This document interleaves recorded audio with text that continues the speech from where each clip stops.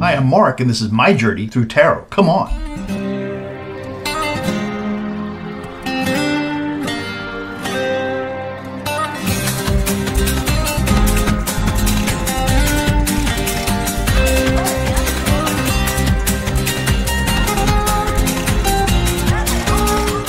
Okay, so this is going to be primarily about Prince Fazza and his son just turned 1 year old. So we'll peek in on Prince Fazza and see what's happening with him and his family. But we're going to end up, of course we have to, back on some new Trump terrible news. So I hope you like the video. If you like the video, please like the video. And if you haven't subscribed, please subscribe. And thank you very much for watching.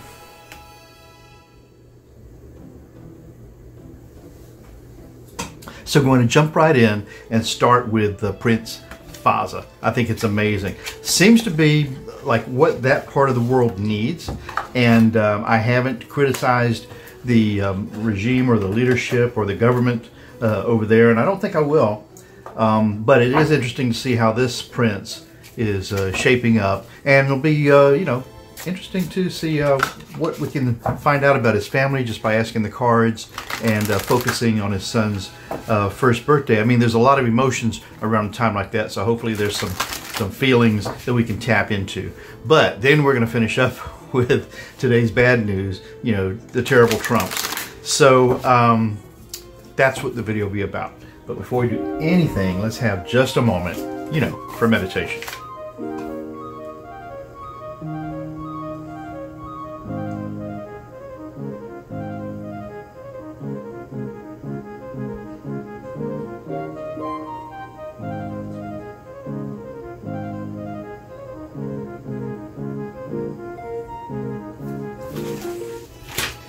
Okay, so Prince Fazza, son, 1 year. Beautiful kid, beautiful child. I saw the picture online. Interesting to me how that they keep everything so quiet about their personal lives. Are all royal families like that? I'm not sure. And is this royal family good? I don't know. I haven't looked into them to see if they're people that I would like or not. But let's just get 3 cards to see if we can just tune into Prince Fazza's psyche right now. See where he's at, maybe a little spiritually. I don't know what else is going on politically or with the rest of his family. So all I know is that his son had a birthday, and he's an important son, I understand. So the first card for this one is going to be the 4 of Wands. Well, that's interesting because you think of a birthday and you think of a celebration, and the 4 of Wands is considered, wands are actions, plans, forward movement, and the 4 of Wands can be considered, small celebration on towards something bigger. So interesting card to be the first one out of the pack. What's on Prince Fazza's mind? Next thing we have here is the Page of Cups. So this is interesting. Cups are emotions, heartfelt situations, and the page is just a message of that coming to the court to say, don't forget about this thing. Again, very appropriate that we have a short-term celebration and, a reminder who this little prince is. So the final thing on Prince Fazza's mind is, now what do we have here? Oh, okay, 1, 2, 3, 4 of swords. Swords are truth, justice, rules, and law. And the 4 of swords is, this person here has to be very careful about getting up quickly because these swords could hurt him.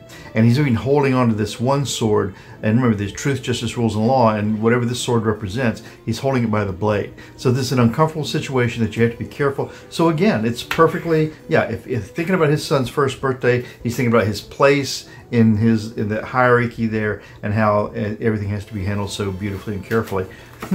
Interesting that seems to be what's on his mind instead of something more personal. And who's to say it's not? I mean, I just read these cards. So that's interesting. So is this son, is this child going to play a major part in the future of that country? Because, countries can disappear over a lifetime. This child, this son, will he be a major part of the future of this country? That son. Let's see what the cards are going to tell us. First card up is King of Cups. Oh yeah, he's going to be a king. and it's going to be a compassionate one. Wow. If I didn't get any of the cards, that's a great card to get. King of Cups. Next card for him is, oh, that's very interesting too. This is, so the Four of Cups, again, emotional situation. This is kind of being offered something you really don't quite want. Appropriate, really. And then the last thing is strength, fuerza, strength. Yeah. So, you know, yeah, he's going to play a major part. It'll be a burden, but he'll handle it with strength. Very interesting. Probably just like this prince sees this as something that was cast on him that he wouldn't have asked for. And now, will this prince, the current Prince Fazza, the current Prince Fazza, not the son, but the prince himself, will he find true personal happiness? This current prince, will he find true personal happiness? 6 cards. Okay. 1, 2, 3, 4, 5, and 6. Will this Prince Fazza find true personal happiness? Let's see what the cards are going to tell us. Signifier card. Okay, so what is this one? I have to count these wands here. So actions, plans, forward movement. You see a face right here represented. So this, it looks like a very uncomfortable card. And we have 1, 2, 3, 4, 5, 6, 7, 8, 9, 10. Yeah, the 10 is a lot to carry. It's a big bundle of issues, problems to carry. Will he find personal happiness? Look, he's got a lot. The signifier of this is that he's got a lot of problems. A lot of burdens, a lot of things to keep on his mind. He will have even more and more as the years go by. Including how his son is going to be able to take over after him.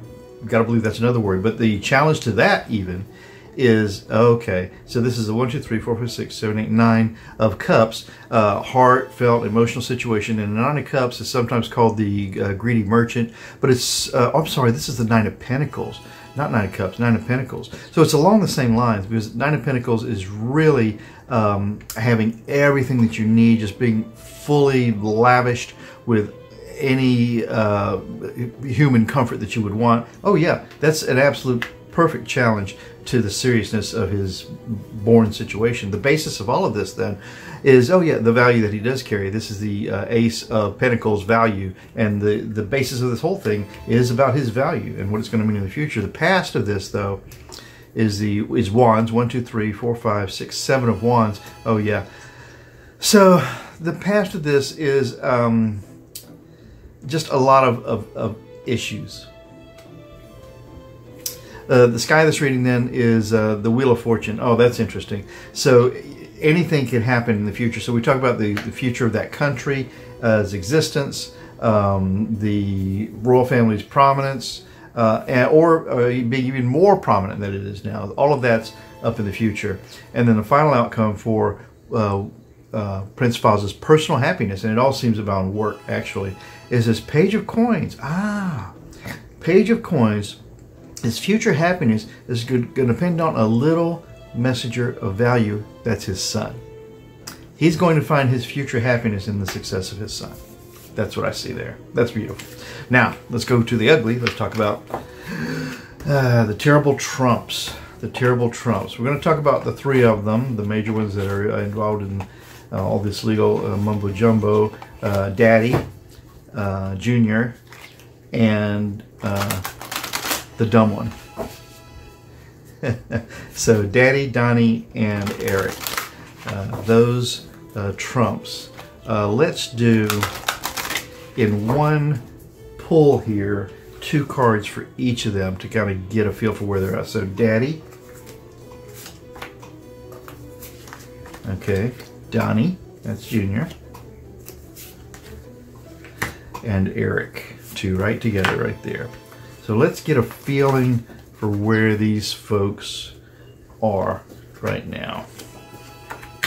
Daddy. Okay, so what is this? This is the 1, 2, 3, 4, 5, 6, 7 of coins. 7 of coins is always wondering, have I done enough? And you have to think he's looking over his shoulder every single minute, worrying that has he done the right thing in this problem, in this problem. And imagine your life if you had all these issues and running to be president of the United States, and then just conducting whatever kind of a personal life you might have. Imagine that, always looking over your shoulder. So yeah, that's the main thing that's defining him right now. And then the next card for him is that he's the star.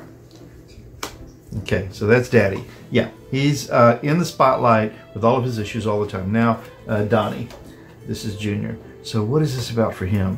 1, 2, 3, 4, 5. Oh, the 5 of Wands. Wands are actually planets forward movement. And this is argy-bargy. This is endless, pointless arguing, fighting, issues that aren't going to mean anything in the end. That's where he's at right now. And the next one for him is the Ace. Oh no, this is the 2 of Pentacles, so it's a balancing act for him. Okay, nobody's comfortable. And then let's see about Eric. Eric is the king of plans. Okay, we think he's the dumb one, but I think maybe he's not. And then he's the Sun.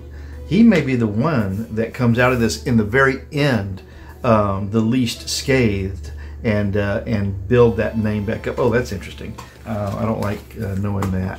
So let's see. I'm going to do really quickly on the 3 of them. 1 card each if they're going to do actual jail time. 1 card each if they're going to do actual jail time. Daddy, Donnie, and Eric. Are they going to do actual jail time?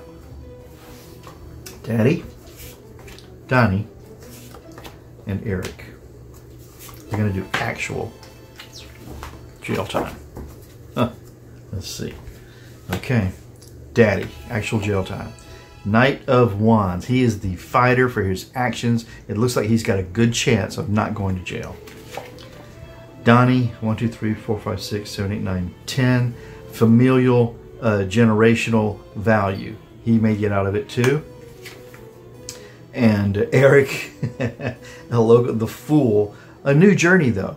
The Fool is starting out on a new journey. And I'm going to tell you, that's what I just said a minute ago. It may be that he's the one that comes out of this and is able to carry on with some kind of a new journey, new identity, well into the future, after all of this has a chance to settle. Remember, those guys have inherited close to $30 million, $25 million from their mother's death. And so they've got something to fall back on, and they've only had to pay very little in millions for multimillionaires in their cases. So that's what I got today.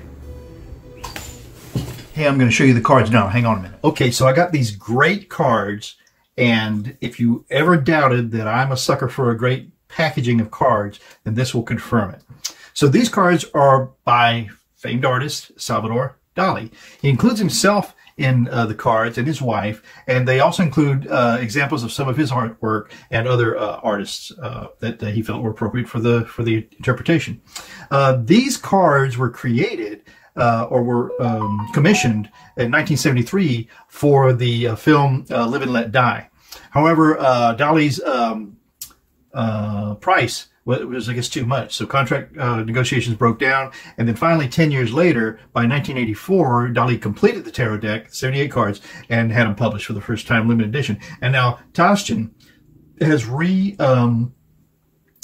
printed these cards in this amazing box. So when I ordered them, I thought I'd get a box, about this big. And when this thing came in the mail, I was totally shocked. They're not cheap. They're quite expensive.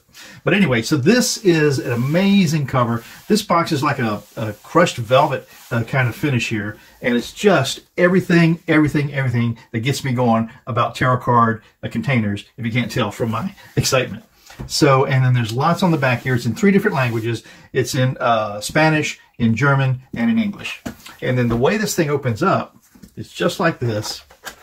And once you get inside, you've got this amazing booklet to describe something about the cards and how to use them. The booklet is a full color, and then each page has 3 interpretations of the cards. When I say interpretations, I mean that's English, German, and Spanish. So lovely book, amazing. I mean, the price of the cards was the price that I paid for this was worth it if I only got this book. The one problem I have with it, however, is that it's beautiful, but the first part of this book is a lot that talks about Dali and how the cards came to be. And as you can see, it's on this dark purple with this gold printing, and I can barely make it out. I'm going to have to use my magnifying glass eventually to read it, but not today. And so I've had these for a few days, and I've been practicing with them. I haven't tried to decipher this yet. It's just too dark, and I've got vision problems that make it just even more complicated. But when you finally get to where they're talking about the cards themselves, it's fantastic because you got a white background, easy to read. It's a little small, but still it's easy to read because they've got everything on one page. And amazing. I'm so glad I got this. It was on a whim. Now the cards, look at how they're displayed. The cards themselves come in this really cool gold foil kind of, it's a typical box for tarot cards, but just the design is terrific. And then the cards themselves, I'll take them out here, put the box back, and well, I'll keep this out. And then I'll put this away. But I'll show you the cards quickly before we go any further. And I guess I'll have to leave this here so we have something to look at. And then here, when you get into the inner sanctum, there's no more instructions inside here. It's just this cool foiled box. And then the cards themselves are terrific. The back is a really beautiful foil looking design. It's not foil, but it's a gold design. And this just simply says Dali over and over and over and over and over and over and over again. That's the back of the cards. The cards themselves are amazing. So, like I say, they have included some of snippets of Dali's work and some other artists. And if I was more studious, I would have really studied that and have something to tell you more concrete. But they're just absolutely beautiful. On the Magician, you can see Salvador Dali is the face of the Magician. If I find it quickly, I'll show it to you. And on the Empress, that's his wife, Gala, but which I don't see right away. But they're terrific cards. I can't wait to use them. And so there's where we're at. You know, I make these this mess of the cards like this so that you can get a chance to see different cards more completely than just the few cards that a reader might pull up in a reading, and enjoy that. And then, like I always say, if you're working with someone, I always think it's a good idea to have them spread the cards out like this to kind of get their energy into the cards, and then you know that they've got a stake in the reading. So Salvador Dali, amazing, worth every penny I paid for these.